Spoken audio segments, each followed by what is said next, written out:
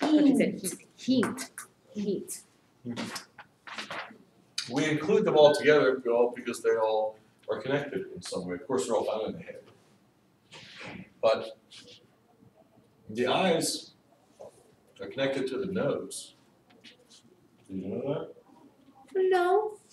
Yeah, every time you cry, when you create tears, actually, not just when you cry, because you're always creating tears, they flow from up here, across the eye, down to here, to the medial aspect. And there's a little tiny duct right there where the tears constantly flow into. Tear duct. And that flows into the nasolacrimal canal, which flows into your nose. So when you be crying, like when you cry real hard and you start like forming mucus, is that part of it? I was doing that last night.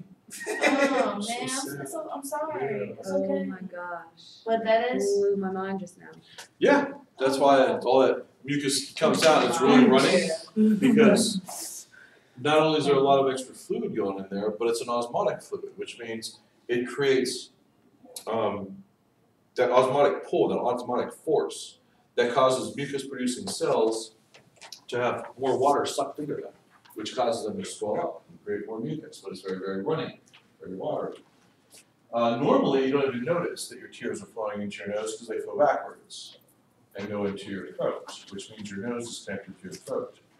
So that's how your eyes and your nose and your throat are all connected. So what about the ear? Well, that picture that I had up there, I should probably put back up here again.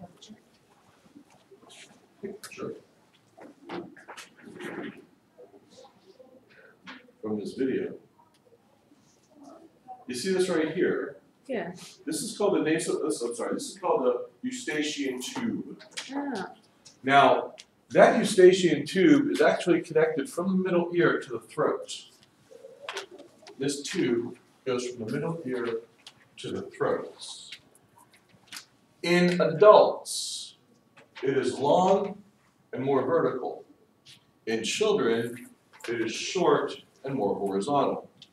Now, considering all of the bacteria that we have in our mouth, all the viral particles that we have in our nose and our mouth, you can imagine that it would be an easy trip for those to go up a child's eustachian tube and then hang out right in here, Ear infection. which is going to cause an ear infection. Wow. That's why, you know, when you have young kids, like toddlers, just over toddlers, First. they either have an ear infection, they just got over an ear infection, or they're about to get an ear infection for those first several years of their life. That's how they live. So this is because of this short eustachian tube that they have, as with an EU. As we get older, that eustachian tube gets longer and more vertical, which means it's less likely for those things to make their way up, which is why we don't have that problem. When we have an ear infection, it's usually the external auditory canal, what people call swimmer's ear. Now, imagine if there's a whole bunch of bacteria right there causing an infection. An infection is going to cause what? Or what's the body going to do? Inflammation. Inflammation. And what follows inflammation? Edema. Swelling, edema, which is going to put pressure on that eardrum. So when we look inside that kid's ear, we can actually see the light reflecting off that eardrum differently, because instead of the eardrum like this, it's more like this. Yeah. And that's why that kid is crying, just doing this all the time. Yeah, I have a question. So sometimes, if this kid is prone to this happening all the time, over and over, they will make a little incision right here and put in what they call a tube. It's actually more of a ring. Yeah, it's not like a tube. That is called a meningeotomy. They're going to put that in there. That fluid's going to drain right out there. It's going to release that pressure. But that's what you hear when you hear. Well, that's what they mean when you hear kids having tubes placed in their ears. That's it's only temporary. It's only going to they'll fall out and then they'll fall out on their own, and then that'll heal up. Oh. Yeah. You know, as an adult, you don't want to cut this. Because it's already like grown. Right. So when you was like this and like this, what was you? No, I was saying normally the eardrum's like this, but if there's swelling on the other side of it, it's going to be force this way. Okay. Like more like that. So that's why when we look at that kid's ear, we can see that. The light reflecting off of it this way towards you, Going. instead of away from you like this. Towards you like this. Away from Like pushing through a balloon versus out. you. Yeah. Bulging. Yes, and you have a question. So when I was little, I had a lot of ear issues. So I have two questions. What is it when, like I had a lot of ear issues. I had a lot of ear infections. I remember there being a portion where like I would have to walk, even through school, I'd have to have cotton balls in my ears. Like what would have caused that? I guess like what, in your experience, would that issue be? That was very common when people would have ear infections, put cotton in their ears. And all it does is sort of help do a couple of things. One, it helps to collect fluid, any fluid that might be draining out, if there was emergency. Two, it could decrease the likelihood of more pathogens getting in. Three, it just sort of helps contain some heat. Gotcha. But that's it. So then my Maybe next pull out question. some asthma comes with it. I did have a meningeotomy. That's meningeotomy, right? I did have one of those. And I remember one of my tubes coming out, but then the other one I never saw, I think the doctor at one point said it was back there, but Maybe they were on this expecting way. it to come out. Yeah, exactly. So back in September when they were doing all those tests on me, she was putting me in the machine and she was like, she came back out asking if I had any piercings anywhere because somewhere on this side of my head, like something was showing up in the x-ray or in the scan. And I like had her check, I had no earrings in or anything. Could that have been one of the tubes? I don't know, maybe. That's a possibility, they can get stuck in there. I suppose so. And what kind of complications would lead from that? Probably anything from infection to nothing. Huh. So I don't know. That's just always been in the back of my mind. I'm like, I probably have a tube Well, like in been to my. the side of your head too. Yeah, yeah. So I'm like, I wonder if she like saw my tube in my ear I or don't know, something. that's weird. Is it true that insects get in our ears? Well, they do sometimes, but they get stopped by this. That's a dead end. Even if there was a hole here, it would get stopped here. If anything, it would go down into the throat. But it wouldn't do that. But it wouldn't do that. It would get stopped here. And in fact, a lot of times it's not uncommon for a bug to get into the ear. Which one is the One insect? of the things that we want, one of the things that we do, if a bug gets us, don't you do it, take it off ER, have them do it, is we'll pour rubbing alcohol in their ear. So we'll tilt their head this way, and we pour rubbing alcohol in their ear to kill whatever's in there. Because we have to go in with some tiny little forceps and grab it and I've seen pull it those out. videos. It's so And disturbing. it is a biting insect, bless you, or a stinging insect, and you start grabbing on it with forceps, with tweezers, it could bite or sting or grab on, and now that hurts the patient. Meanwhile, you have pointed things right there. If they suddenly flinch their head, that could be a problem. So we want to kill it first. And this is one of the only times you want to pour rubbing alcohol into your ear. Yeah, don't do that. And again, that's why I say you don't do that. Bring it to somebody else to do that. But they do not crawl to the brain. That is. I forget where I saw it. I saw one video, and this guy like admitted to the ER he was just screaming, and nobody knew why. And he was just going ah. Yeah. And he couldn't like control himself or like form a sentence or anything. He just kept screaming, and then they found out there was a bug in his ear, and they finally took it out, and he suddenly leveled out and was able to talk again and everything. Thank you. Yeah, because it was literally just buzzing in your ear the whole time. Nobody wants that. No. So what was your question, Smile? Where's the middle? Where's the inner? No, I'm saying like, where's outside of the ear? Outside is coming this way. Okay. So this would be here, and as I go this way, my finger would go more and more and more and more and more. Towards the brain. Now, what do we know about openings into the body? Anywhere we have an opening, what do we make? See, mucus. Mucus. What does mucus do? Protection Protection. from any How? bacteria pathogens. Keeps things out. How? Keeping it out. How? Traps it. Yeah, Yes. sticky. And what Traps property release. does mucus have? Sticky. Or sticky? Well, we have something like that in our ears. Earwax. We Cerumen. create it here, along here. It's called cerumen, or you call it earwax.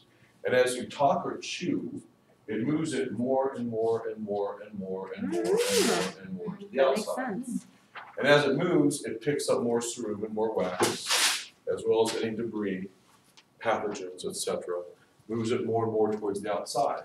Just like a snowball going down a hill, picks up more snow, but also picks up dirt and twigs and leaves and things. This is why we say don't get a Q-tip and jam it in there, because you're doing two things. One, you're jamming it right back in, and then two, you can create little abrasions, little cuts. And now you have an opening. This is what bacteria like. It's exactly what they're hoping for. So you don't want to do that. But that's what cerumen does. It is a type of protection, just like mucus anywhere else. Keep things from coming in. And I know sometimes people will say use hydrogen peroxide to clean your ears. Do not use hydrogen peroxide to clean your ears. Hydrogen peroxide has been shown, it's been proven that it does not decrease bacterial load. We still use it for wound debridement. And we use it in the mouth when you have like baking soda, hydrogen peroxide, toothpaste, that's fine. But what happens in the ear, if it comes in contact with catalase, it's going to dissociate into oxygen and water. So the oxygen will diffuse up and the water will be stuck there, which means now you have a warm, moist environment, which is exactly what bacteria like. So don't do that. Now if a doctor does it, that's different because they might be using it as a debridement, but you don't do it. And if you actually damage healthy cells, you don't want that to happen.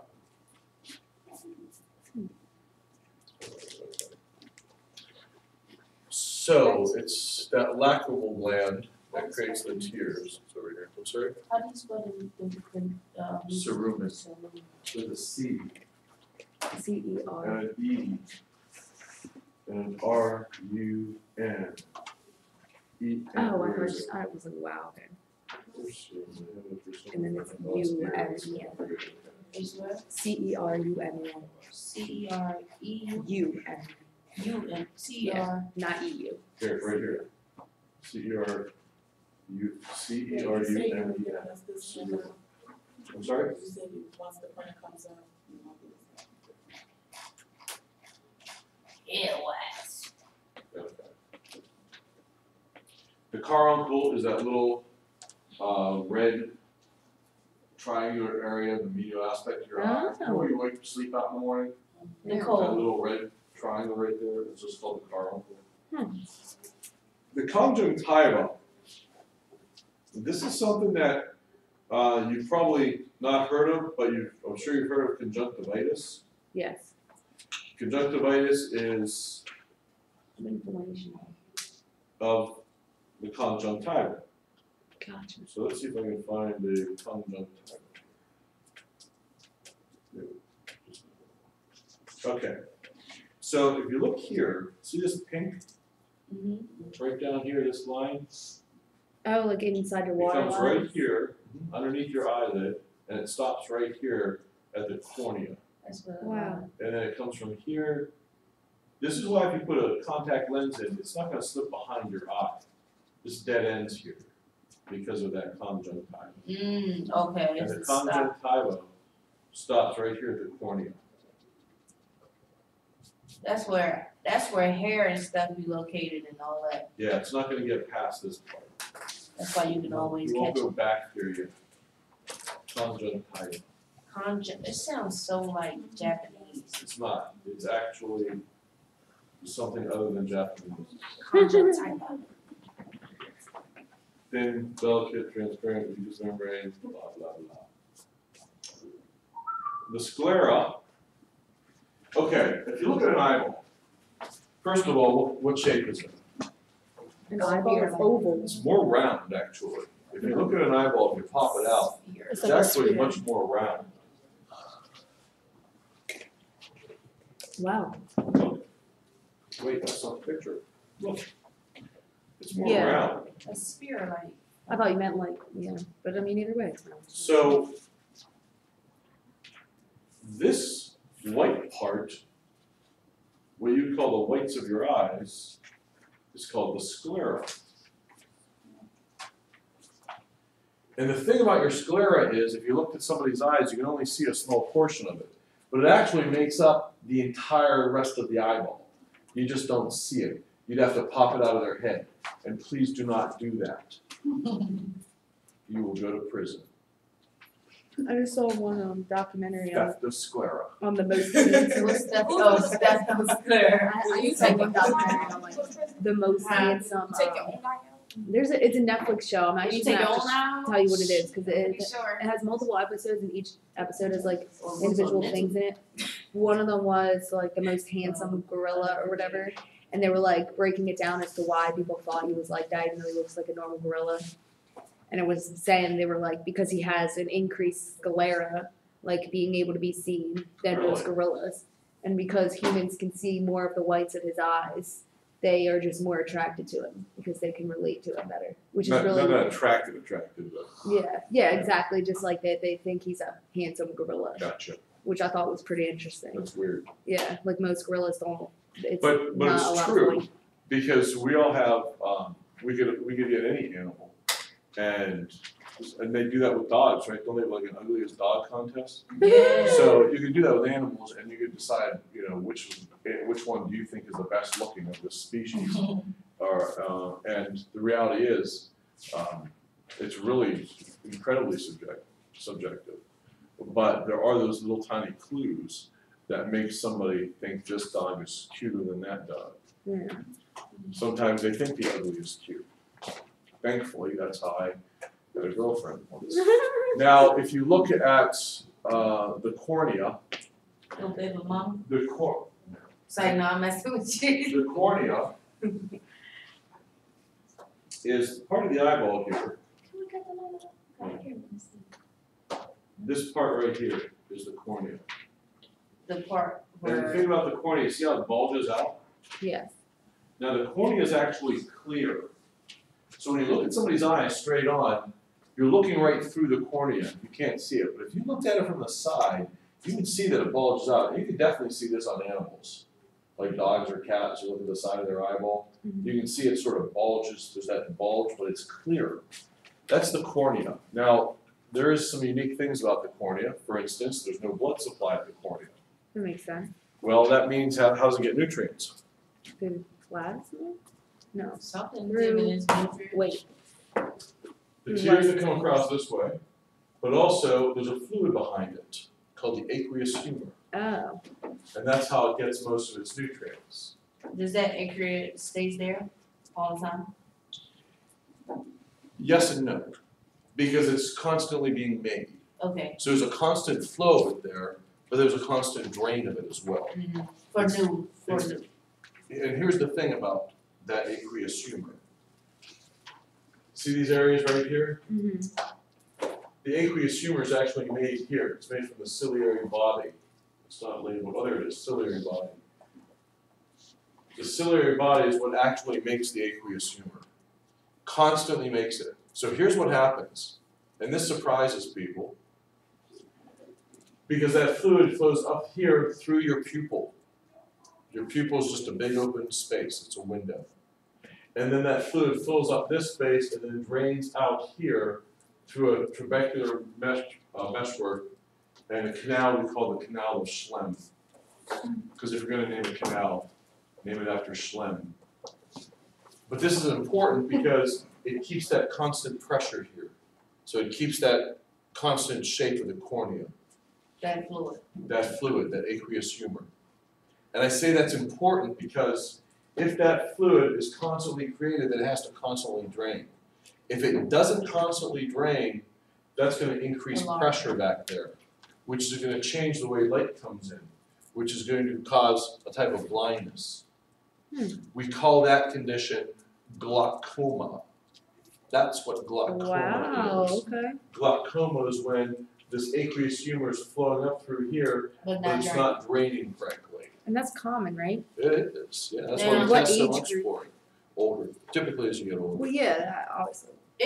It's produced and drained on both sides, No, not just, that's what I I'm want. saying. Well, it's produced and produced. This is, remember, you're seeing a slice of it. Yes. So it's all the way around. Mhm. So it's constantly being produced, constantly flowing through your pupil.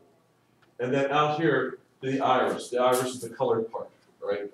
So it's flowing through your pupil and filling this up. What that means is you're seeing me through fluid right now. Yes. As light comes through here and it passes through the pupil and through the lens, it scatters back this way onto the retina where the little switches are located. The switches are either activated or not activated, and all that information gets sent to the optic nerve, goes back here, crosses over partially, and then back to the occipital lobe of the brain where it's interpreted as vision.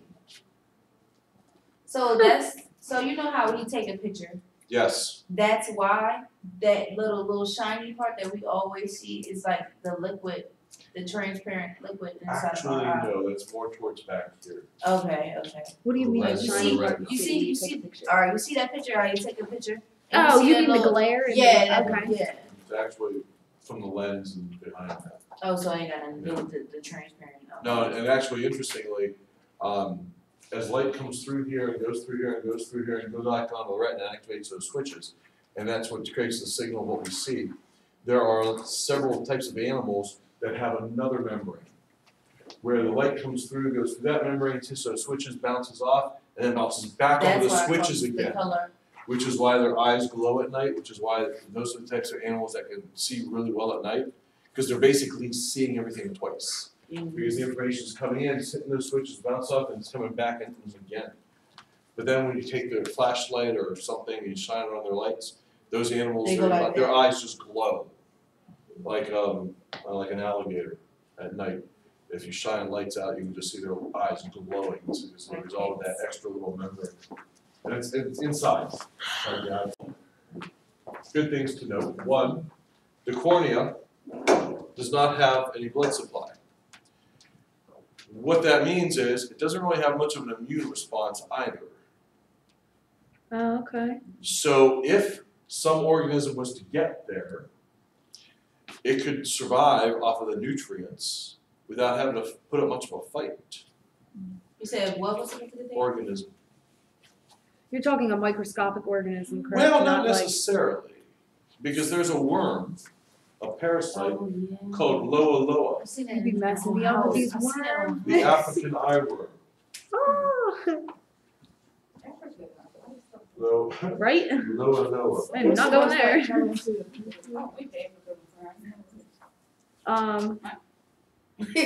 me a question. Yeah, lots of things. The lower. Loa Loa, Wucheria crocodile, Dracunculus manensis, Those are all parasites. Yeah. Wait, so when Malaria, Plasmodium falciparum. so when you get something in your eye, like an eyelash or like a small like shaving of something, when your eye waters, that helps to get it out though, Yeah, right? that's the idea. But so you're saying that it's not microscopic, so No, this is coming in this way. oh, that's where the worm is. I Yeah. don't like that. He wants to get here. Oh, in the middle All right, part. we can go ahead and do that then. membrane? He wants to get where his nutrients are here. Oh, you said. So there could be a worm just slithering around back there. Yeah, I kind of thought I saw one earlier too. I was feeling it, you know. I was like, I don't know. That's okay, just do this. Do better. Helps a little bit. Well, it won't actually. The iris you can see here, this is the colored part. Right up your eye. Oh, pupil. okay. Makes up the colored part of your eye. The pupil is just here, it's just an opening. Is the pupil the black? Yeah, Okay. but it's Just wanted to not make black. sure. The pupil isn't black. It's just non-colored. There's Or nothing, every there's color. nothing there. Yeah. It's black. What causes your pupil to dilate? Hold on, Josh. Get in there. Do your thing. Do your Bloody thing. hell. Do your thing, instructor. Go ahead, you the man, I guess. Amen. So. What? So, what the hell? You cannot dissect an eyeball and cut the pupil out and hold a pupil in your hand and say, here, look, there's dark circles of pupil. But yeah, There's nothing there. It's just an opening. It's like if you went over and opened up that door, visually it is the the black. doorway is just an opening, right? Now, why is it black then?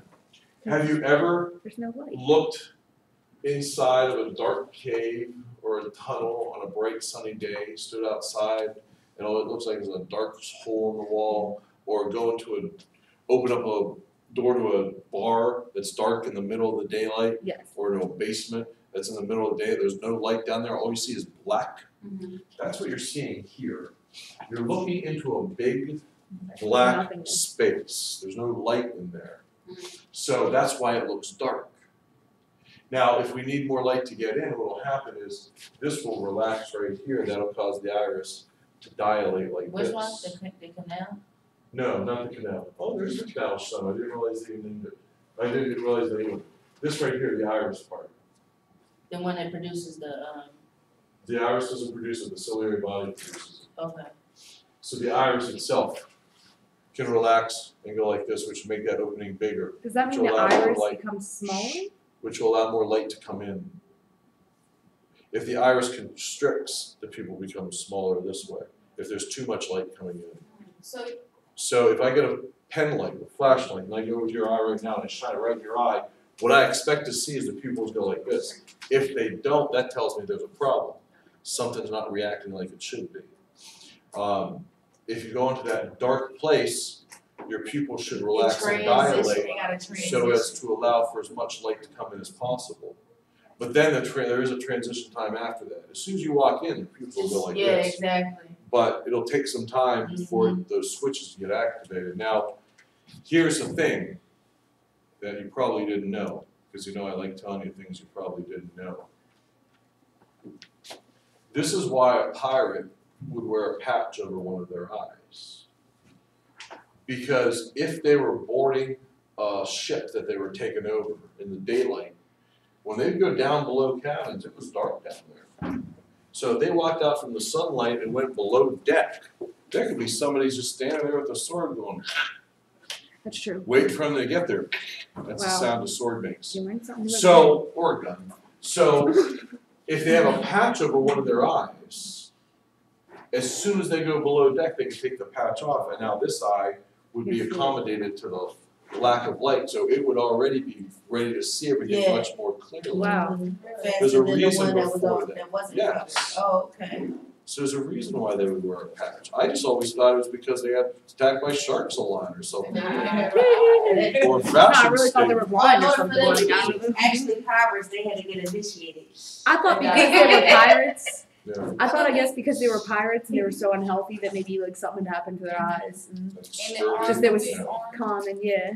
So, no, the The wooden With a leg. leg. In The arms. peg leg. Wooden leg and a hook on. Hook. Yeah, hook, yeah. It wasn't Yeah, a- no. Clearly it wasn't a good one. Explain those that. Try. I have a question. Okay. Oh, so yeah, so I was about to ask you, so is the iris, you said the iris, it doesn't get thick. The iris itself can relax, I need some Advil. which will cause the pupil to enlarge. My dream says. Maybe you trying to get hopped up on medications right now. You got me some more, Right. you still gotta have? Yes. Hold on just a second. Baby, girl, you need a purse. Look up here on the screen, Sandy. right behind the pupil. This is the lens. Now a lens acts just like a lens. Yeah. Like a lens in glasses, like a lens in a microscope or a lens in a telescope. It's made of these protein structures. It's fairly solid. If you were to ever dissect an eyeball and you felt a lens, you'd be surprised how solid it is. Ew. But there's little tiny ligaments here attached to it from the ciliary body that can actually pull and cause it to change its shape. What? And that, there's little tiny ligaments here that attach to the lens that cause it to pull, can kind of change its shape, which is going to redirect how the light hits back here in the rest of the eyeball. Just a moment. That's where we find the retina. The retina is the place with all the switches. Is it this way? No, those are muscles. Here. I like this one. I like that one. That one. There's a little of that. Okay, so you see the lining right here in red as the retina. And what they did was they took a cut right here and enlarged it. So light comes in through the cornea, through the fluid, through the opening pupil, through the lens, gets scattered back here, and then it hits these cells here. These are the switches. They're either activated or they're not activated. It's great because they look like switches. You'll notice these little switches, these cells have a shape that looks like a rod, or some of them have sort of a cone shape to them. The ones that look like rods are called rods, and the ones that look like cones are Football called rods. cones. And the rods are very easy to activate. You only need one photon of light to activate one of these cells. A photon of light is kind of like saying a molecule of light, even though light doesn't travel in molecules, but meaning that that's how small it is. And all you need is one to activate this. So they're very, very sensitive. But they're only good for like grays, blacks, whites, and basic The shapes. basic ones that you see often. Basic shapes, yes. The cones are more specific for colors and for detail. This is why if you're looking out on a parking lot on a dark night, you can see a guy standing in the corner of the parking lot. You can tell it's got the shape of a guy, he's got a hat on and a jacket on, but you can't really make out a detail until he steps under a street light. So now you have all this information coming in with that light. And now you can see he's wearing an Eagles hat, he's wearing a brown colored jacket on, he's got a mustache, goatee, So the Well, cones aren't are there- for he's got a daylight tattoo of and a snake around his the neck. rods are for nighttime. Probably not a good guy. Why aren't there so many? Sounds like a killer. It's actually my uncle. Two questions. Yes. So when you're talking about the iris, or no, is the iris you said expand and contract? The iris is what it's going to open and close. It's Okay. going to be allowed So when for you that. say open and close, is this like a muscle, like it's getting shorter, Kinda, yeah. or so it does get shorter and then bigger? Yeah. Okay. And then my other question is, I know a couple people who have this, who experience this, so I'm wondering, what is it when you step outside and your eyes like take a couple minutes, I want to say to dilate or something, like you step from indoors and you go outside into the sunlight, and like I know a couple people who like their eyes are bothered for a few minutes as they're adjusting, I guess, to Yeah. the outdoor light. It's just the time it takes from the meiosis, the consent constriction, to now the activation of just these switches back there. If they're getting a bit overloaded, they're not going to be able to make much of a clear picture back here, Okay. which is why it takes that little bit of a second or two, or a couple of Huh. seconds to really adjust. So when we talk about vision, where does vision take place? In the occipital lobe. The occipital lobe of the brain. But how does it take place back there? We don't know. Light has to come in through here, through this, get scattered back this way, hit those cells, which activates or doesn't activate them, which takes all that message and puts it on the optic nerve, which is cranial nerve 2, and sends it back to the brain to where it's actually interpreted. Because some people just it So takes longer for their eyes to somewhere adjust. in that, it just takes a little bit longer. Yeah. Interesting. Now, I brought this up actually just now. Cranial nerve 2, CN2, cranial nerve 2. Remember we talked about that list of cranial nerves? They had Roman numerals and they had names. Yeah. This is called the optic nerve,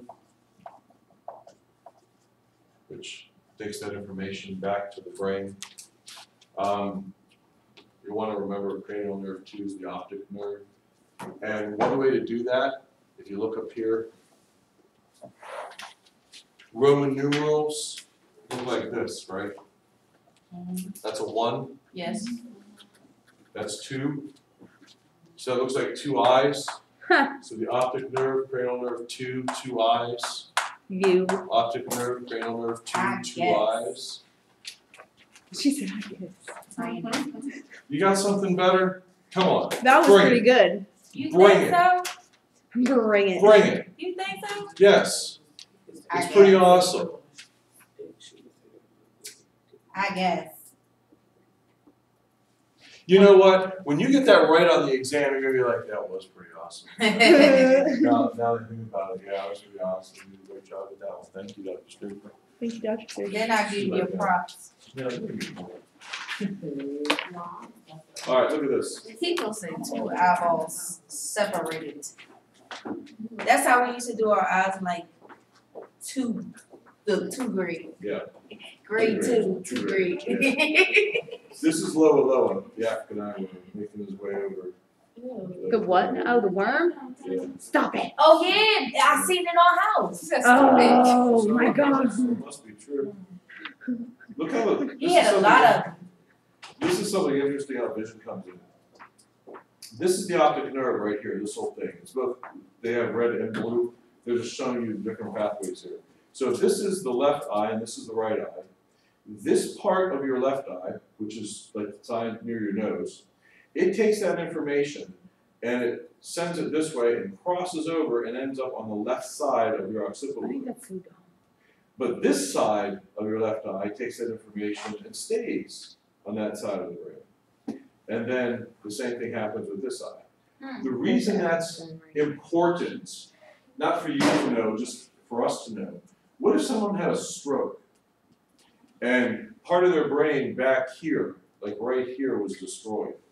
I was gonna ask that. So then they would say, my vision is fine except for this part of my right eye and this part of my left eye.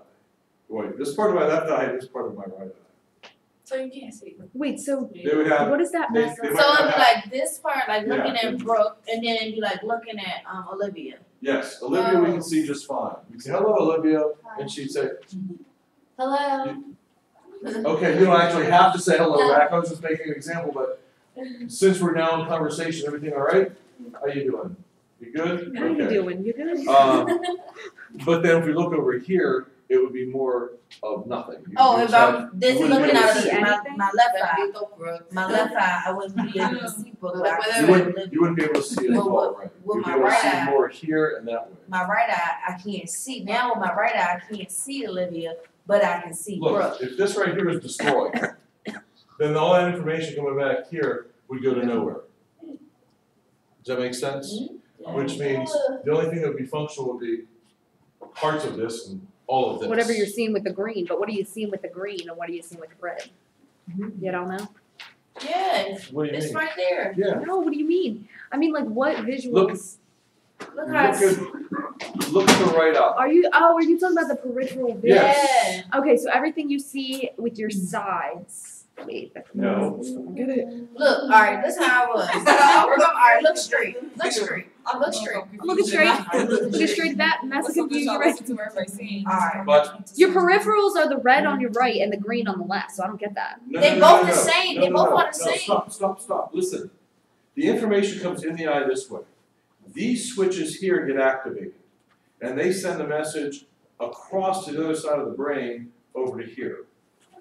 These get activated and send a message to this side of the brain over to here. Right. But look at the angle it's coming So from. left to It's coming left, from right to over right. here.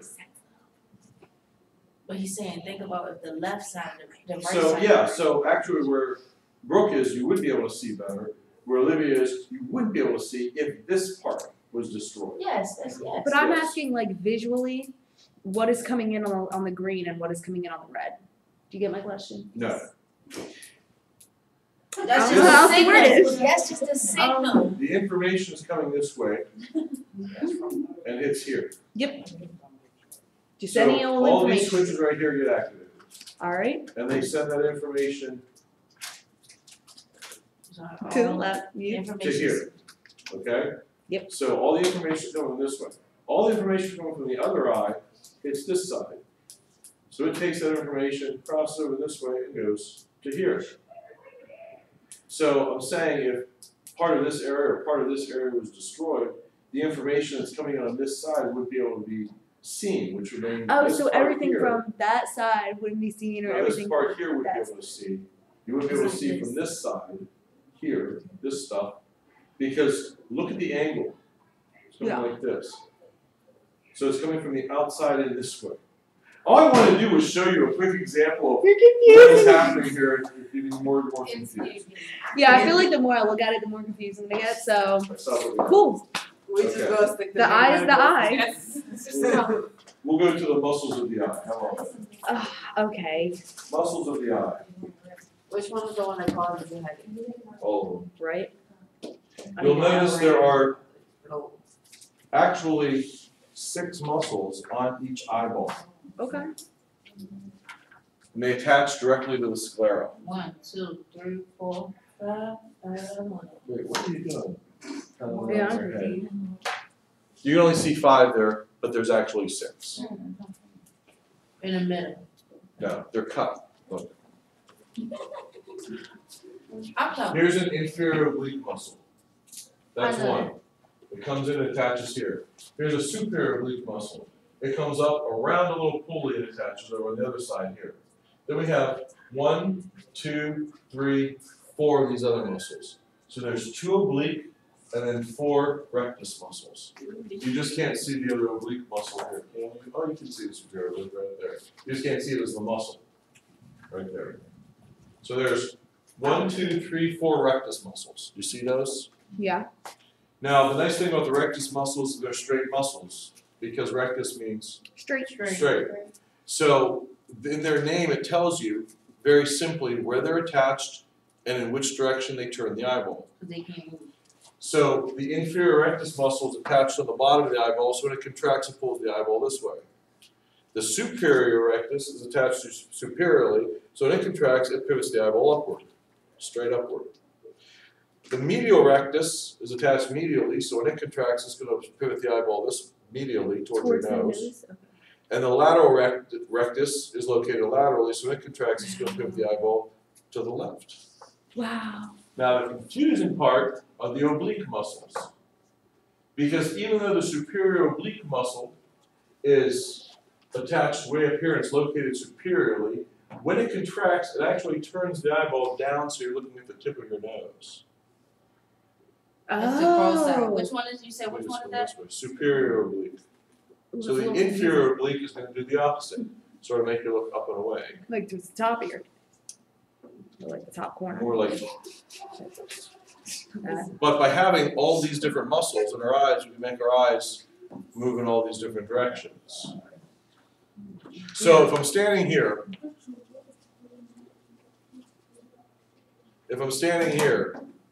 and I want to look at the podium, my right lateral rectus pulls my eyeball this way. My left medial rectus pulls my eyeball this way.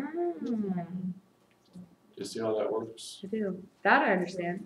That one's simple. That one's simple. So you said the obliques are the, Diagonal. yeah, alright. Oblique means diagonal. Why? He said, "Oi."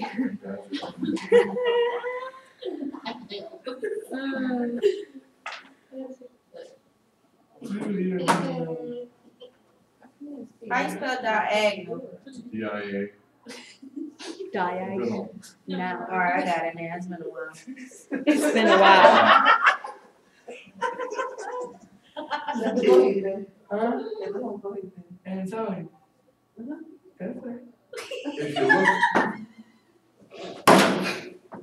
If you look, If you look, if you look right here, the optic disc.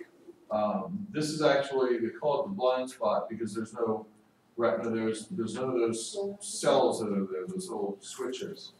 So any light that comes in there doesn't hit anything. So it creates a little blind spot. Like the car, like I This can't is see where the right optic here. nerve leaves. But that blind spot, we don't notice it. Now your brain fills in the space. Thought so. But if it didn't fill in the space, would it just be like a blank spot in our Yeah. vision? Interesting. It'll just be a, You said what's the blind spot? Hold on. Show It's me. where the optic disc is. here. This is where the optic nerve takes all that information out of the eyeball back into the brain. Hmm. So there's no retina there, so there's none of those cells that can be the switches. It shouldn't be no break. Take it, right? I'm out. Wow, oh my gosh, time's going by so fast. Or it's called the oracle. When you think of an ear, you said to somebody, point to your ear, grab your ear. When they grab, that's basically the oracle or the pinna. The helix is the curved area here that extends all the way down, almost to the lobe. And of course, the lobe is the lobe. Are you still talking about the outer Outer ear, this part? all outer ear, yeah. Okay. It's all outer ear. The tragus, this little part right here, that's the part that we sometimes get pierced. That Oh, little straight, flap yeah. that sits in front. Gotcha. The trach is Not terribly noteworthy. You can see the internal auditory canal, the external auditory canal, going backwards. The external auditory canal and the auditory meatus or external auditory meatus. The word meatus, M-E-A-T-U-S, that just means an opening. So we'll see that again, you'll hear me say it again. So just get used to me saying meatus. It looks like meatus, M-E-A-T-U-S. If you saw it, you'd just pronounce it meatus. meatus, like meat. Oh. But it's pronounced meatus. Meet us at the door, the Right. opening. Meet us at the opening. There you go. Huh. I like that. Then we see, of course, the tympanic membrane, also known as the eardrum, the three smallest bones, the malleus, the incus, and the stapes, sometimes called the ossicles or the ossicular chain. Here, this whole thing right here, kind of like a light blue color, that is called the labyrinth. That's in the inner ear. Is that what we saw, the squirrely thing on the other one too? This, yes, the cochlea is what we saw in the swirly thing. The vestibule is right here. And the semicircular canals, you kind of have to imagine these little things in these tubes in 3 dimensions, sort of sticking out in different directions. And inside of each of these tubes, there's a jelly-like fluid, and there's these little tiny filaments. So as you tilt your head one way to the other, the fluid is going to follow that tube, it's going to drain down the tube, it's going to activate these little filaments, and that sends a signal to your cerebellum, tells you which way you're facing, or if you're upside down, or Oh whatever. my gosh, that's crazy. That's That's crazy. what people say if they have an So inner does infection. it, It can cause them to have a little bit of vertigo. so is Vertigo it, is that feeling of motion when you're standing still. Did everyone sign in? Lovely. Okay. so is the fluid even itself out, that's why it's moving? Just by gravity. Oh.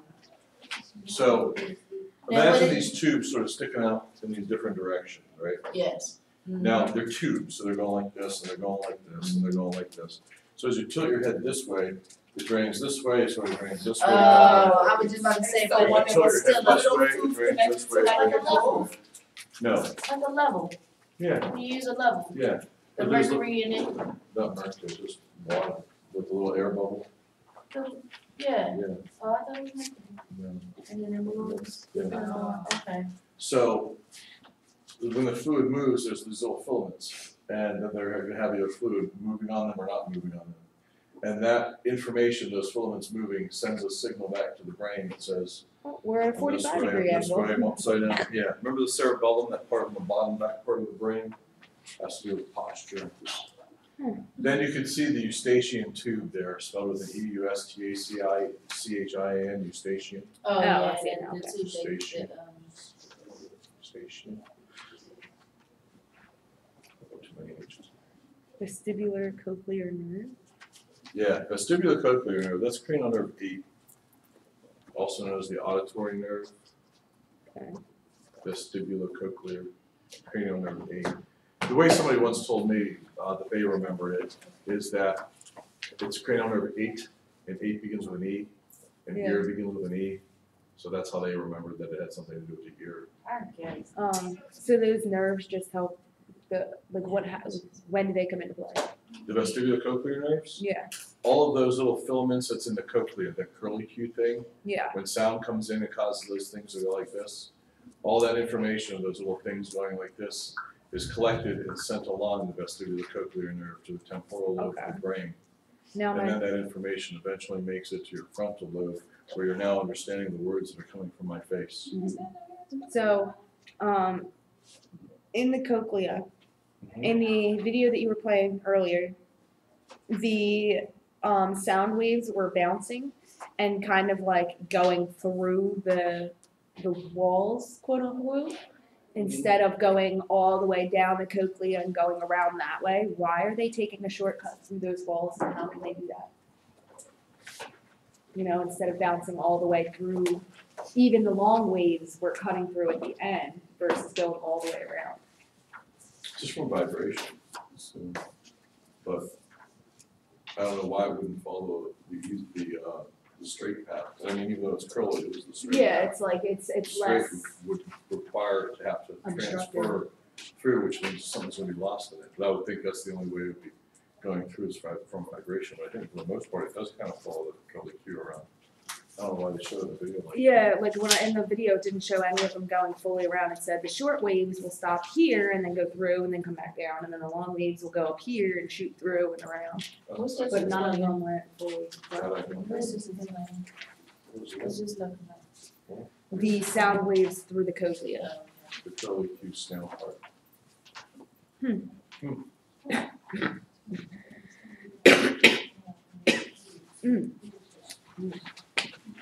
Only those will change.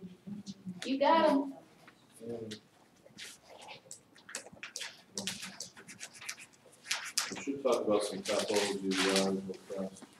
What kind of stability is in there? You know blepharome's eyelid, right? Yes, that is correct. Ectropion and entropion, this is when the eyelids turn one way or the other, inwards or outwards. Don't worry about it. As you get older, eyelids kind of sometimes Oh, turn right. like this, or sometimes they'll fold this way. Yeah. So don't worry about that one. A hordeolum you should know about though. No, Hordeolum? A hordeolum is a sty. Oh. Ah, okay. A hordeolum is a sty. That's pretty common, right? Hey, look, That's Peter. pretty common. Oris too? Yes, Oh, H-O-R. it is hordeolum. It is a staph infection. Why? Because it's an infection of the skin. And we know that if there's an infection of the skin, most commonly, it's going to be caused by staph. Also known as a sty. Stab, stab. Stop it. Stop it. Stop it. Can So, you treat it with breast milk? oh God. I've never heard that one. Yo, you never heard of that one? I heard warm compression. That's about it. A warm compression.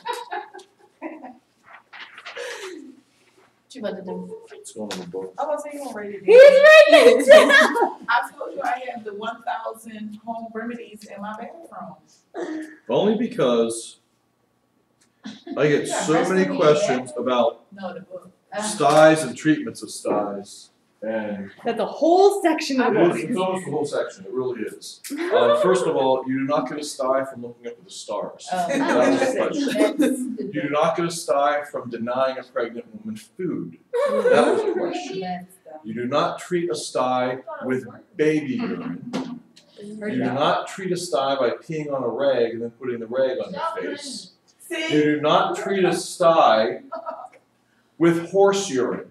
What? First of all, How do you even collect horse urine? just run around with a bucket, I would assume, and just, Oh, sorry. it's my show. Well, Seriously sound like a horse. So no, and then again, breast milk, no. I never, that's crazy. Now, since it is just a skin infection, remember the eyelid skin is the thinnest skin on the body. So it doesn't take much to get a little bit of an abrasion there. And then you get a little bit of staph in it and it creates a little infection. Most of the time, a warm, moist compress is all that's required. Yeah. And sometimes we might have to give an antibiotic, sometimes you actually have to drain it and give an antibiotic, but most of the time not. Most of the time you put a warm, moist compress. Now somebody has asked in the past, how about a tea bag? Oh. Yeah, I heard of that Well- too. I heard of that. I did hear it. Well, the thing about a tea bag is, you put it in boiling water, And it's you hot. take it out, it's a warm, moist compress that happens to fit the eye, it's about the right size. There's no medicinal value to it in the tea. You do get a nice cup of tea though, so you can sit there while you're drinking your tea with a bag on your face. But the tea itself is not gonna fix anything, it's the warm moisture that And brings how a lot it of, fits it's gonna vasodilate the blood vessels. The solution to pollution is is dilution. So we're gonna vasodilate the blood vessels, bring a lot of extra blood there, which means bring a lot of extra white blood cells, flush away a lot of extra garbage, and help to clean it up quickly. Conjunctivitis, we talked a little bit about this. Inflammation of the conjunctiva, usually due to infection. Now, most of the time it's either bacterial or viral. And in old school, we would say a contagious bacterial conjunctivitis is caused by some bacterium, and that's what we would call pink eye. And if it was viral conjunctivitis, we would call it viral conjunctivitis. So pink eye was just for the bacterial conjunctivitis. Viral conjunctivitis was viral conjunctivitis. However, now people use it to define either one, which is fine. How would you know the difference? Well, first of all, the bacterial one is going to have a lot more of a purulent discharge. The viral one is usually less severe, much more mild. Now, the thing about this is, even if a kid's got this viral conjunctivitis, we're still going to give them an antibiotic. And the reason for that is because it's a viral. That antibiotic's not going to help at all. But it's going to cause a lot of itching and watering to this kid's eyes. So what's he going to do? Bitch it. Touch it and spray He's it. going to rub it And as he rubs it, he's going to introduce a whole lot of bacteria into that eye, which is now going to cause a bacterial infection, bacterial conjunctivitis. So it's very, very common for that pediatrician to give an antibiotic for a viral conjunctivitis because, yeah, it's probably going to become bacterial because he's probably going to infect it. And of course, because the eyes are connected to the nose and the nose is connected to the eyes, if it's in this eye, it's going to end up in this eye. It doesn't have to be touch it here and touch it there and now it's infected, although that's usually what happens. But it can just go from this eye to this eye if it's infectious. You'll see people with allergic conjunctivitis as a result of touching something like a dog or a cat and then rubbing their eye. Well, if they only rub the one eye, it's not going to spread to the other one. That makes sense? Exophthalmos, pronounced bulging in the eyes. We will, we will see this later on this week. So listen to it now, because you'll see it again. Commonly associated with a type of hyperthyroidism called Graves' disease, where the eyes are sort of bulging. I mean, they're not popping out of the head, but you can see white all around the iris. It's like a surprise look. Scleroicterus, unconjugated bilirubin, depositing in areas like the conjunctiva, makes the whites of the eyes look yellow. Usually associated with the liver not doing its job. We talked about glaucoma. How do we treat glaucoma? Wow, that was fast. We all know that. Didn't even hesitate on that one. We Marijuana. don't got glaucoma, it's gonna fix up. Marijuana. I didn't actually not know that. Yeah. There's That marijuana it's really approved, FDA approved for the treatment of two things. Cancer. No. You can't treat Yeah. cancer with Approved marijuana. It's a cancer. pain reliever. Yeah. Anorexia as a result of treatment for cancer. So when people have cancer, we give them medications like chemotherapeutic agents, chemotherapy. The chemotherapy causes the anorexia. So to treat the anorexia, medical marijuana is approved for that. And then it's also approved for glaucoma. Huh. It's not approved for those other things, like it's written for. But we can write things off label, as I described before, like with Benadryl. If we wanted to, we could write Benadryl as a sleep aid, right? Even though it's really just for allergic reactions, that's what it's FDA approved for. But we know what the side effect is. We know it's drowsiness, so technically it can be written what we call off-label. So you could write marijuana for sleep as well? Oh, they write it for everything. Wow. They write it for back pain, anxiety, depression. Of course Yeah, you're I've heard of depressed. that. You don't have any marijuana. So they write it for everything. Where's your sleep? Around me, there is one on. I know that they can put one in Center City, on the far. I know, that's close to the block on the front. Yeah, you have to have A medical card, don't worry, I'll get one. I'm kidding. No, and. I don't think you are, in fact. So can I use it for like my lower back pain? You could probably get it for a bunion on your foot at this point. They would probably prescribe it for anything. It's But- $1 billion industry, about billion. But realize, I don't know if I would be an investor in a place like that. Because first of all, they can't take credit cards. I heard the. You can't pay in a dispensary for marijuana with a credit Pulls card. up on your credit card That's list like, true. oh, No, this person shopped here. That's true. it's because marijuana federally is still illegal. Yeah. And all banks are federally secured. So the banks have to follow the laws of the federal government.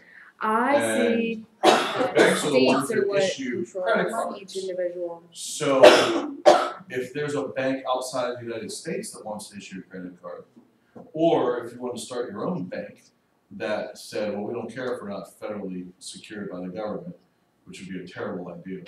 But I don't know if I want to invest in it anyway because it's only a matter of time before it's legal. I mean, if it's not going to be legal in all 50 states, it's going to be legal in a lot of states. Isn't it already legal in a lot of states? Well, I mean, for recreational use, yeah. Oh, for recreation. All of them will You know, go in the last. You have to realize that marijuana was legal in the United States in the early 1900s. It was completely legal. and then one state banned it. What state was the first state to ban marijuana? I was gonna say California. And I Oh, wow, California they is had the legal. biggest. They were the first ones, That's deep. they were the first ones to ban it, That's deep. and then all the other states started to follow, and then it became a federal law.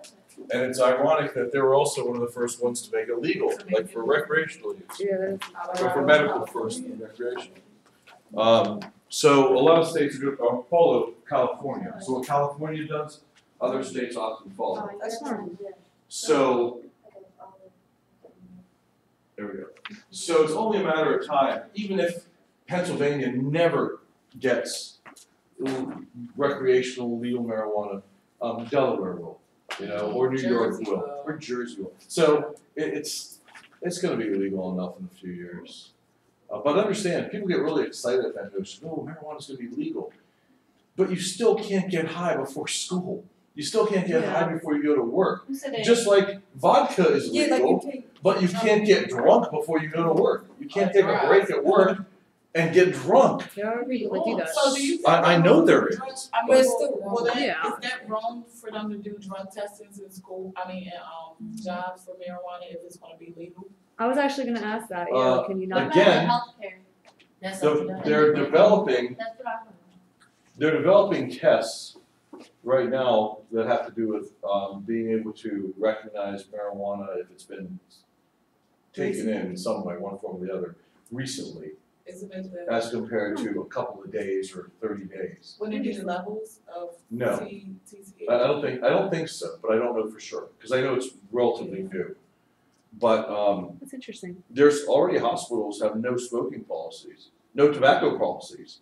Yeah, that's So weird. you can't work at a hospital if you use any kind of tobacco, and they test you for that before you start.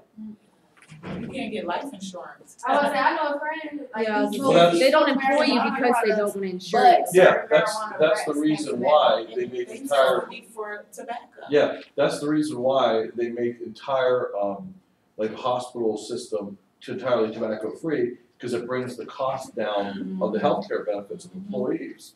So it doesn't cost them as much in healthcare benefits, and I get that. I don't think it's a bad idea at all. I get that too. But Don't smoke.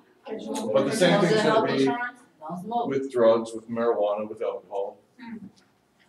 So they'll come out with tests that they can do on the spot to see if a person is actually under the influence of it, rather than At if that they time. smoked it 3 days ago, right? Interesting. Damn. That's crazy. Don't smoke. Because I've always thought that even before it was any kind of legal in the United States, I thought, what if you travel to Amsterdam? The And Netherlands. you're there for a week and you smoke something while you're there, and then you come back and your work tests you. I always thought that there should be an exemption of, They said you if had you to have go your over. passport right here that says that you were here Yeah. during this time, Oh, we're gonna yeah, test you uh-huh. again, 6 You weeks ever hear later. or of something. Yeah, I was a told company you called were Vertical in Screen? Amsterdam. Yeah.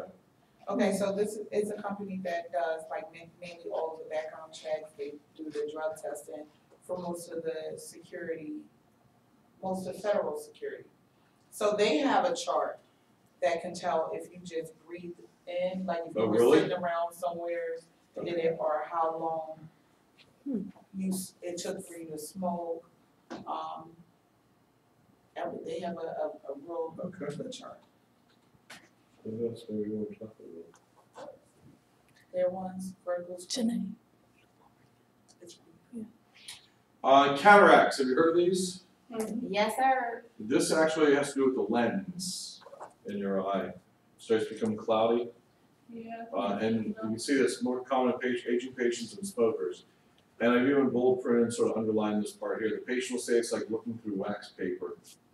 So that's a statement that's, you can almost make a diagnosis over the phone. You get a 70-year-old smoker who calls in and says, my vision's like looking through wax paper. You gotta know what the problem is. Have you heard of color blindness? Yeah. So intriguing. I don't know why that intrigued me so much. Yeah. The Ishihara test Oh, right. is a test for color blindness. Mhm. So what they'll do is they'll put up, they'll show you a picture of a bunch of little dots, and the dots will be in one color, and then there'll be a contrasting color that'll either have a shape or a letter or a number, in this case the number 57, and if you didn't see that number, that means you're colorblind. So, You are messing with me. 12. In this case, 57. yeah. Shut up, it was funny. It's more common for men to be colorblind than women, right? That's a good It's less question, common. yes. Yeah. I heard 'cause women are usually not colorblind. That's a good question, because sometimes people go as far as to say that women can't be colorblind, it's only in men. No, But it that's doesn't not make true. It's just much less likely in women, and it's much less severe. And that goes back to whether it's something that's with the X chromosome or not, because remember, guys only have one X chromosome. If the directions on there are messed up, then it's the only copy they have, we have. But women have two X chromosomes, so if they have one bad copy of something, they usually have one good copy of it, a backup copy. Retinoblastoma, this is something your pediatrician checks your kids for. This is a tumor in their eye. This is bad news, but I mean, if you catch it early, you could possibly save the eye. Nystagmus, involuntary rhythmic beats of the eye when looking to one side. The police do this when they Is pull that- you over. They say follow the pen with your eyes, not with your head, just with your eyes. And they'll make you look from side to side. And when they pull the pen right over this way, your eyes will sort of have this rhythmic beat to it that you can't control. So you can't like go, you're trying to control it. It'll make this. And where's that at? That's nystagmus. And that can be the result of intoxication or brain injury.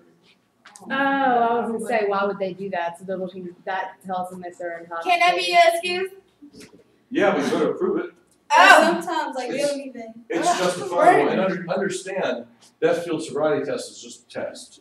It's not a confirmation. Mm-hmm. So there has to be something else that goes along with it, either like a breathalyzer or a blood test. But it's enough to give probable cause to look for those things. And sometimes they will turn their head, like you just say, move your eyes, and they turn their head like, oh, you drunk, because you're not paying attention to the direction. Or they'll say things like, I can't even do this when I'm sober. That's how you know. All right, you jumped in. That's how they know. What are these two? I have no idea what this is. Oh, it's strabismus. Deviation of one eye looking to the side or to the nose. So like cross-eyed. Oh, cross-eyed. Or Esotropia is walleye. cross-eye. What the heck? Exotropia is walleye. It's Well, walleye, these but are looking the like this. examples. Except it doesn't have to be both. It can just be one. Oh, but cross-eye is this, coming inward. Yeah. Okay. So if I'm standing here and I'm looking straight back here, my one eye is looking this way, my other eye's going off here. That's So you're a little exotropia. extra-tropic. Or I'm looking this way, my other eye's going this way. Esotropia, cross-eye. Exo But- leaving, SO, SO. So Okay.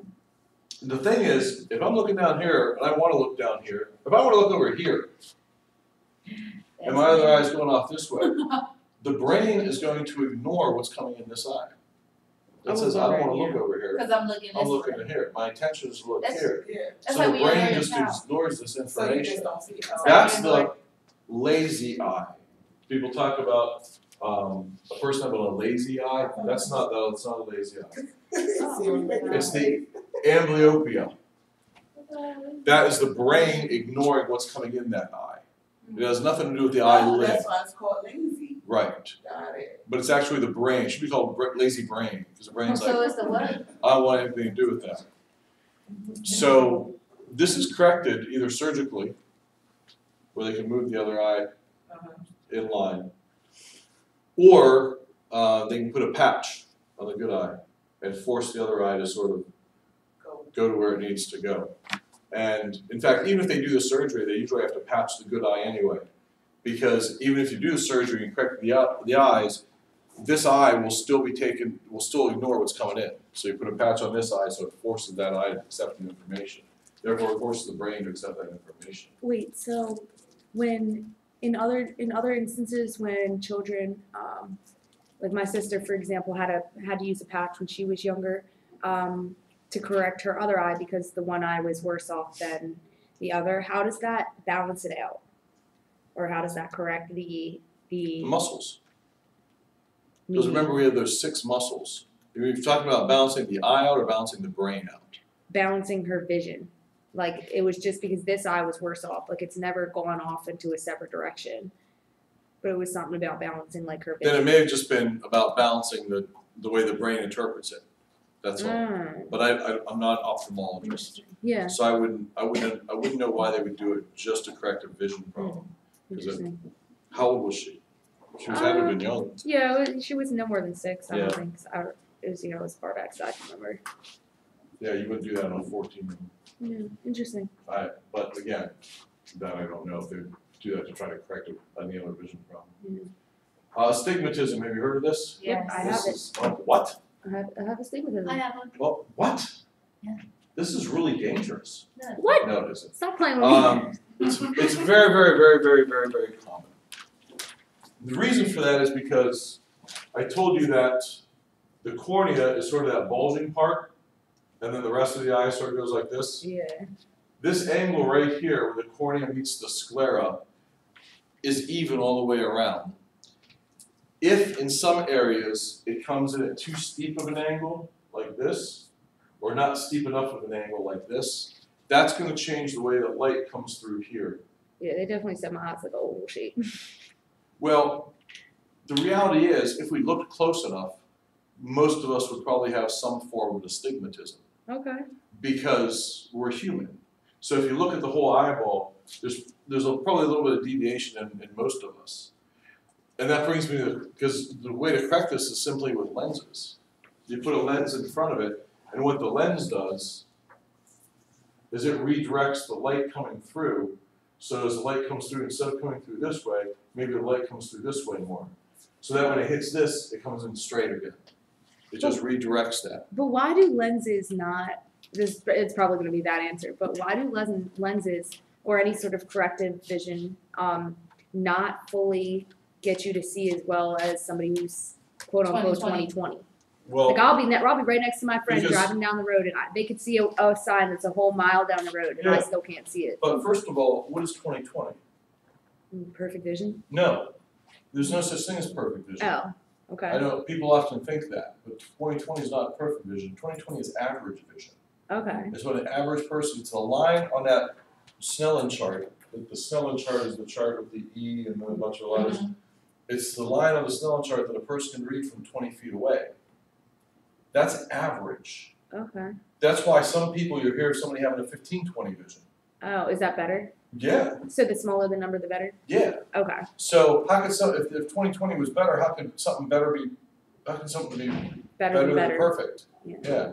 If 20/20 was perfect, then you couldn't have better than perfect. Gotcha. So 20/20 isn't actually perfect. So even So it it's helps you just see sort of like arbitrary. 20/20-ish, but it's it brings you closer to that number. gotcha. That's all. Okay. Hyperopia. Sometimes the books go into so much information with this stuff. It's very simple. Hyperopia is farsightedness. So the patient reads the menu like this. It's also called old person disease. Old person. Yeah, this is how I read the menu, like this. Okay. And then nearsightedness, Now I see it. that's the only difference, myopia. So Myopia. they go into a lot more detail. They go into a lot more detail. For this level, unless you're going to be an ophthalmologist, you really don't need to know more than that. Diplopia, double vision. What that means is when you're looking at me, Two. you see two of me. How lucky are you? Not that lucky. Stop it. Cause who am I punching? Yeah, wait, what? The one in the middle. She said, I don't know who I'm. Which one of y'all hit me? Oh gosh.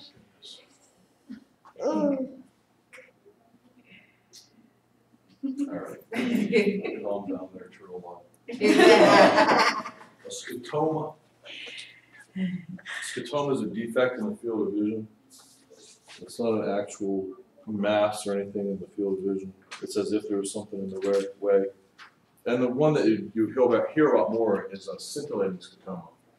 That's these flashing bright lights. Oftentimes you'll see that like right before a migraine headache comes in. Yeah, I've heard of people saying that. Yeah. Interesting. I wanted to write that down. Oh, here's a fun one. Oh, you can. The mentum is another name for the chin. Mentum. Nares are the nostrils. The nasal ala, that's that side of the nose that gets pierced sometimes. Women pierce that part. Okay. Nasolabial full is that line that comes down from the nose to the mouth. And the philtrum, that vertical groove above the lip. Remember, this is where your face grew together. Hold on. Oh, this part, the cleft part. Well, if it wasn't Yeah. together, it would be cleft. Right there. The nasal cavity, we know is lined with mucosa.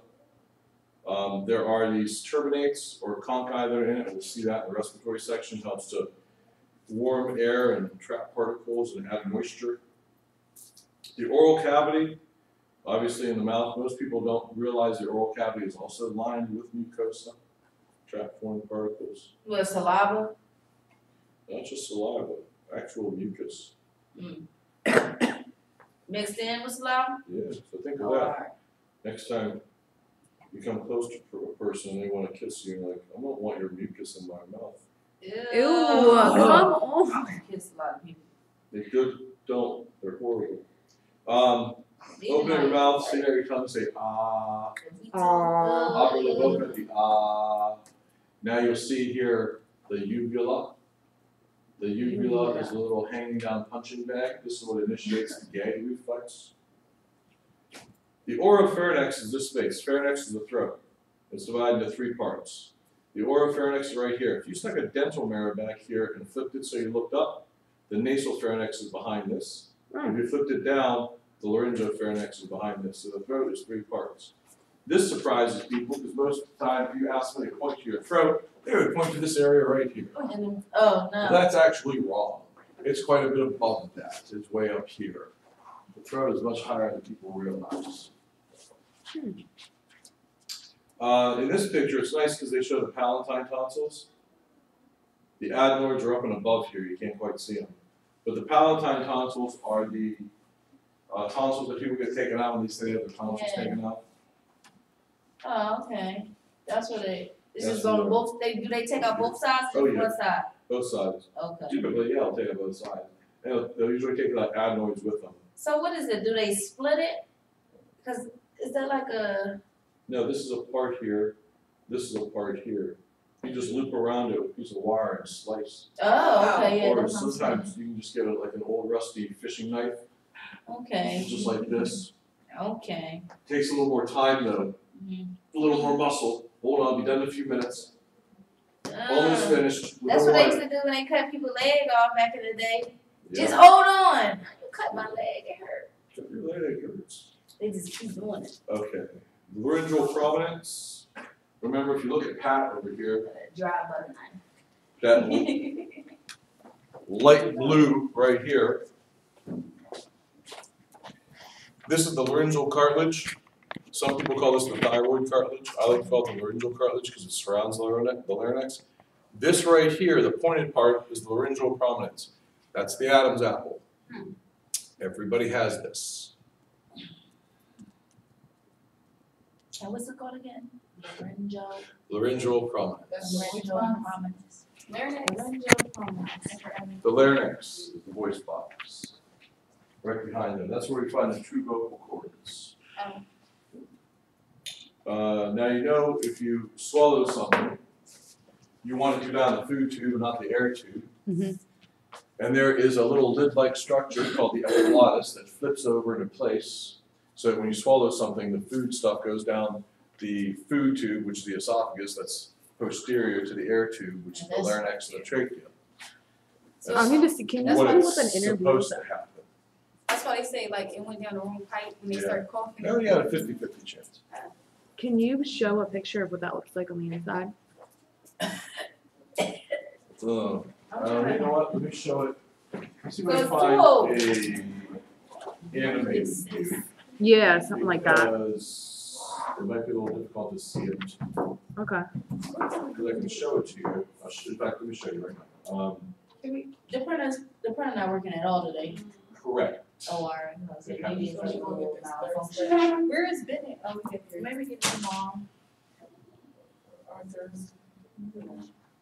Okay, so this cartilage right here That's the Adam's apple, that's the laryngeal cartilage. Mhm. Surrounding this is the epiglottis, this little wood-like structure. Okay, so just. That's the blue thing that you Tomorrow. was just telling us about? Yes. Well, no, the cartilage here is the blue thing. The epiglottis you can't see. If you look here real quick, here's that laryngeal cartilage. This is the light blue stuff. Oh, nice. And you can see the hyoid bone right above it. Remember the hyoid bone? Yes. What do you know about the hyoid bone? It Everyone floats, has- quote unquote. Everybody That's the floats only down loose here. bone in your body. On the bottom, those are the Pennywise. Yes. Just. Is the cricoid cartilage. You cut through that, when you do an emergency airway. What hole is that? Look here. We're looking for the holes.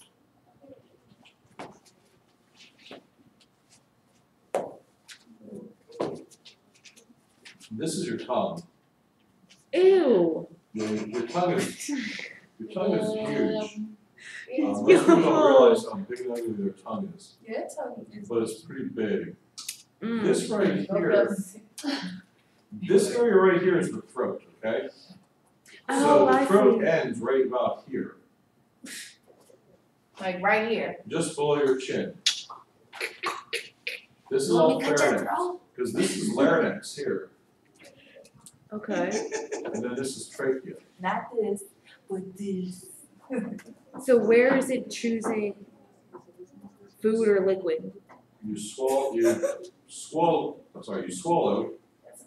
and this is the food tube. That's the, I was gonna Oh. guess that was the liquid. Oh goodness. Why is that so smaller than That's the liquid this. tube? That's what I'm wondering. What liquid tube are you talking about? This is an air tube. Two. Oh, it's the air. Shh. What are you talking Yeah. Don't to? mess up my presentation tomorrow. This is the food tube. This Okay. is the food and liquid tube. Food and This is liquid? yes, food and liquid goes down this tube. Oh. That goes to the stomach. That's the esophagus. Well, then how are you gonna say it's a This is the air tube. So when you swallow something, There's something we there to don't block want it it. to go here, so the epiglottis flips over. Like the spool. And then now the food and liquids go down through here. Into Okay. your stomach. Okay. Oh. So you don't choke and die. But sometimes you said that liquid, whatever that word is not fast enough and you choke. It's not Sometimes. fast enough to close. Oh, especially if you're trying to breathe at the same time. Like. No, that happens when you're talking. You can't breathe You're and swallow talking, at the as same you're talking, time. People. As you're talking, you take a breath. As you take a breath, you're swallowing. Oh, yeah. And then you die. Interesting. And then you die. Or you just So leave. very interesting. And then no one wants to be your friend.